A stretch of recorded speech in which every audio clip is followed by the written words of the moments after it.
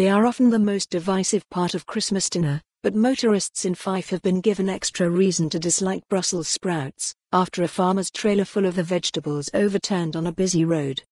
Commuters in the A985 near the Admiralty roundabout in Rosyth found their route blocked by the festive accident shortly after 11 a.m. on Monday morning, causing long tailbacks.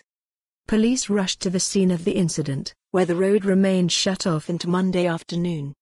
A spokeswoman for Police Scotland confirmed officers were still at the roundabout, but no one was thought to be injured. For more on this story, visit the news article link.